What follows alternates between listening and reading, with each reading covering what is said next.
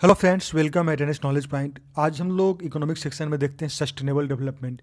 Sustainable development का मतलब होता है हिंदी में सतत विकास, या फिर इसको कहें तो धारणीय विकास। Sustainable development it's kind of development that meets the need of present without compromising the ability of future generations to meet their own needs. मतलब हम ऐसी डेवलपमेंट की बात कर रहे हैं जो कि अभी की जो हमारी ज़रूरतें हैं उसको हम पूरा करें, लेकिन उन ज़रूरतों को पूरा करते हुए हम लोग ये भी ध्यान में रखें कि जो फ्यूचर जनरेशन के लिए जो इनकी ज़रूरत है उसका भी कंप्रोमाइज़ नहीं हो। मतलब उसके लिए भी आप सुरक्षित रखें, बचा के रखें। मतलब हम लोग डेवलपमेंट के दौरान जो भी रिसोर्सेज को इस्तेमाल हम लोग कुछ इस तरह से करें कि अभी डेवलपमेंट के लिए ज़रूरी है उसको ज़रूर इस्तेमाल करें, लेकिन हम लोग को ध्यान में रखना है कि फ्यूचर जनरेशन के लिए भी वो रिसोर्सेज के साथ कोई कंप्रोमाइज़ नहीं हो। तो ये हमारा सस्टेनेबल डेवलपमेंट का ये हमारा मिशन है। इसका मतलब हो गया यूनाइटेड नेशन जनरल असेंबली के द्वारा एक मीटिंग हुआ था 25 सितंबर 2015 को, और ये जो बैठक हुआ था उसमें टोटल 193 कंट्रीज भाग लिए थे, 193 देश भाग लिए थे। उसमें से इंडिया भी एक था। उसमें एक डिसाइड किया गया जिसका नाम रखा गया transforming our world the 2030 agenda for sustainable development, जिसको कि सिंपली कहा जाता है सस्टेनेबल डेवलपमेंट गोल्स यानी SDG। सस्टेनेबल डेवलपमेंट गोल्स के अंदर 17 गोल को डिसाइड किया गया और इसको लागू किया गया 1 जनवरी 2016 से। 1 जनवरी 2016 से 2030 तक में टारगेट है। 2030 तक आपको जो भी गोल है वो उसको पूरा करना है। सस्टेनेबल डेवलपमेंट गोल के द्वारा अडॉप्ट किया गया है, जिसका मकसद मेन है कि पॉवर्टी को ख़त्म करना है, यानी गरीबी को ख़त्म करना है। ये वर्ल्ड वाइड की बात की जा रही है। और प्रोटेक्ट द प्लेनेट, इस ग्रह को बचाना भी है। And ensure prosperity for all, मतलब सभी के लिए आप प्रॉस्पर बनाना है, यानी समृद्ध बनाना है, उसको सुनिश्चित करना है और ये सभी के लिए करना है।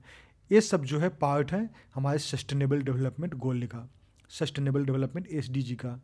सारे गोल्स है, सबका अपना अपना स्पेसिफिक टारगेट है, और इस टारगेट को अचीव करने के लिए 15 साल का टारगेट दिया गया, यानी 2030 तक इस टारगेट को अचीव करना है।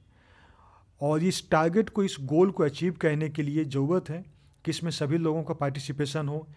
इसमें से गवर्नमेंट का पार्टिसिपेशन हो, प्राइवेट सेक्टर का पार्टिसिपेशन हो, सिविल सोसाइटी उनका इसमें कंट्रीब्यूशन हो, और कॉमन मैन, जो भी कॉमन मैन यानी जो जैसे मैं आप, तो कॉमन मैन का भी इसमें भागीदारी को सुनिश्चित करने की बात की गई है सस्टेनेबल डेवलपमेंट गोल में।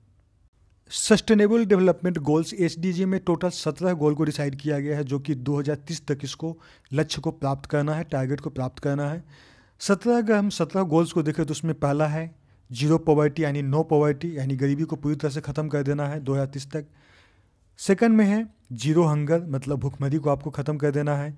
तीसरा है good health and well beings, यहाँ पे स्वास्थ्य की बात की गई है, यानी बेहतर स्वास्थ्य की बात की गई है। चौथा है क्वालिटी एजुकेशन, एक बेहतर एजुकेशन की बात की गई है जो कि क्वालिटेटिव हो, मतलब गुणवत्तापूर्ण एजुकेशन हो। पांचवा बात किया गया है जेंडर इक्वलिटी। जेंडर इक्वलिटी का मतलब हो गया लैंगिक समानता। छठा हो गया जिसमें कि क्लीन वाटर एंड सैनिटेशन की बात किया गया है, जैसे कि स्वच्छ जल और स्वच्छता। और सातवां में है अफोर्डेबल एंड क्लीन एनर्जी, मतलब सुलभ एवं स्वच्छ ऊर्जा की बात की गई है। आठवां में देखें तो decent work and economic growth, मतलब उचित रोजगार और आर्थिक विकास की बात की गई है।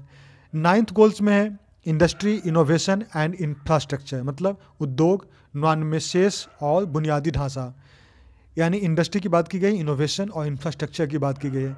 10वां टारगेट में है रिड्यूस्ड इनइक्वलिटीज, मतलब असमानता है उसको कम करना है। और 11 में है sustainable cities and communities, sustainable cities and communities की बात किया गया है। और 12वां में है रिस्पॉन्सिबल कंजम्पशन एंड प्रोडक्शन। और 13 में है क्लाइमेट एक्शन की बात की गई है। चौथा में है लाइफ बेलो वाटर, यानी अंडर वाटर लाइफ है, उसके बारे में बात किया है। लगभग जो एक्वेटिक बायोसिस्टम है, बायोडाइवर्सिटी, उसकी बात की गई है, लाइफ अंडर वाटर।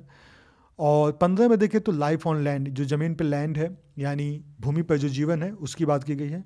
और 16 में है piece, justice and strong institutions, मतलब शांति, न्याय और मजबूत संस्थान की बात की गई है। और 17वां में है हमारा पार्टनरशिप फॉर द गोल्स, मतलब लक्ष्य के पूरा करने के लिए भागीदारी। तो ये टोटल 17 गोल को डिसाइड किया गया है जिसको पूरा करने के लिए 2030 तक का टारगेट है।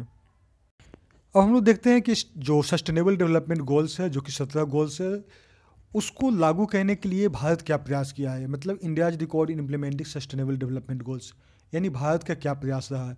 तो सबसे पहले हम लोग इसमें देखेंगे मनरेगा के द्वारा गरीबी हटाने की बात की गई है और रोज़गार बढ़ाने की बात की गई है। तो इसके द्वारा क्या है, जो लाइफ स्टैंडर्ड है, लिविंग स्टैंडर्ड है, उसको इम्प्रूव होगा।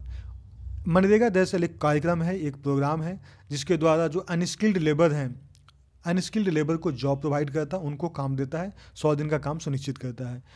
दूसरा देखें तो दूसरा है national food security act. National food security act 2013 में आया था और इसके द्वारा कानून में जो लाया गया है वो है कि जो इंडिया के जो भी पॉपुलेशन है कोई भी भूखा नहीं रहे, मतलब सभी के लिए फूड सिक्योरिटी, सभी को खाने का लक्ष्य पूर्ति करने के लिए इसमें बात की गई है।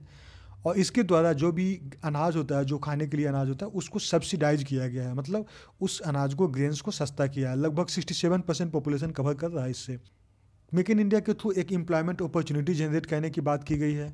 फिर देखें तो एक ओपन डिफिकेशन फ्री, मतलब 2019 तक भारत सरकार के द्वारा जो चलाया गया है स्वच्छ भारत अभियान, स्वच्छ भारत अभियान के तहत 2019 तक पूरा इंडिया से ओपन डिफिकेशन फ्री लागू करना है, मतलब पूरी तरह से जो खुले में शौच करने का जो सिस्टम है उसको ख़त्म करना है। ये 2019 तक का टारगेट है स्वच्छ भारत अभियान के द्वारा। चौथा में देखें तो रिन्यूएबल एनर्जी जनरेशन, यानी जो नवीकरणीय जो ऊर्जा स्रोत है उसको बढ़ावा देने के लिए भारत सरकार काफ़ी कोशिश कर रही है और उसके लिए जो टारगेट सेट किया है वो है 175 गीगावाट 2022 तक लाना है रिन्यूएबल सोर्स ऑफ एनर्जी से। और इसके लिए क्या किया जाएगा, solar energy, wind energy, hydel energy, ऐसे एनर्जी को इसमें इस्तेमाल किया जाएगा। और रिन्यूएबल एनर्जी का जो टारगेट 175 गीगावाट, जो कि गीगावाट 2022 तक उसको पूरा करना है। नेक्स्ट में देखें तो अटल mission for rejuvenation and urban transformation, यानी जिसको कहा जाए तो अमृत योजना। और दूसरा है हेरिटेज सिटी डेवलपमेंट योजना, जिसको हृदय योजना भी कहा गया है। तो ये स्कीम लॉन्च किया गया है। इसको लॉन्च करने का जो मेन मकसद है कि इंफ्रास्ट्रक्चर जो इंडिया में है उसको डेवलपमेंट किया जाए। तो इंफ्रास्ट्रक्चर एस्पेक्ट के लिए बहुत ही इंपॉर्टेंट रहता है ये मिशन। छठा में देखें तो इंडिया जो है अपना इंटेंशन जो दिखलाया है कि हम क्लाइमेट चेंज को लड़ने के लिए इंडिया भागीदारी अपना निभाया है और जो पेरिस एग्रीमेंट थे उसको रैटिफाई किया है, उसको सहमति दिया है और उसमें शामिल हो गया है। तो ये भी हमारा एक्सप्रेस करना है कि जो सस्टेनेबल डेवलपमेंट गोल है उसको फुलफिल करने में इंडिया का कंट्रीब्यूशन क्या है। और फिर है इंटरनेशनल सोलर अलायंस, मतलब अंतर्राष्ट्रीय सौर संगठन का ये बनाया है जिसका हेडक्वार्टर इंडिया में ही रखा गया है। और इसके द्वारा भी भारत का प्रयास इस तरह से है कि सोलर एनर्जी को बढ़ावा दिया जाए, मतलब जो हमारे जो फॉसिल फ्यूल्स है उसको कम किया जाए। तो ये भी हमारा सस्टेनेबल डेवलपमेंट गोल्स में आता है। और इसमें कुछ निगेटिव पॉइंट्स भी देखा जाए तो भारत सरकार के द्वारा जो किया गया है, कुछ निगेटिव पॉइंट्स भी इसमें है कि सस्टेनेबल डेवलपमेंट गोल के जो पॉवर्टी को कम करने के लिए जो लाया गया था सस्टेनेबल डेवलपमेंट गोल्स में, उसमें कि अभी गवर्नमेंट जो है राशन कार्ड को आधार कार्ड से मैंडेटरी कर रहा है, जोड़ रहा है। इससे ठीक है, लीकेज तो रुकेगा, लेकिन बहुत ज़रूरतमंद को भी इससे नहीं मिल पा रहा अनाज। जैसे कुछ रिसेंटली घटना हुआ था झारखंड में, तो कहीं ना कहीं ये एक निगेटिव इम्पैक्ट भी पड़ रहा है कि आधार के साथ अगर मैंडेटरी कर रहे हैं तो जो हमारा पॉवर्टी एलिमिनेट करने के लिए जो 2030 तक गोल है उसमें कहीं ना कहीं ये बाधा बन जाती है। फूड सिक्योरिटी की बात करें तो फूड सिक्योरिटी में गवर्नमेंट जो है मनरेगा में फंडिंग है उसमें कुछ कम की है, उसके लिए जो फंड है उसमें कमी की है। फूड सिक्योरिटी के लिए जो फूड सिक्योरिटी एक्ट है उसमें भी फंडिंग में कमी की है। एग्रीकल्चर में देखा है तो एग्रीकल्चर में हमारे यहाँ जो फार्मर सुसाइड है वो बढ़ते चला जा रहा है। तो ये भी एक निगेटिव इम्पैक्ट है जो सस्टेनेबल डेवलपमेंट गोल को पूरा करने में ये बाधा डाल रही है।